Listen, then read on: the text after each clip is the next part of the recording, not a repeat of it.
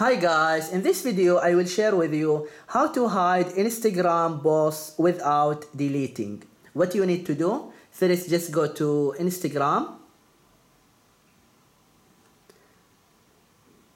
and then just click on your profile icon in the bottom right.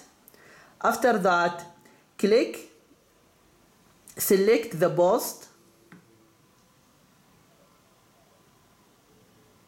For example, this one, and then click the three dots and then click archive.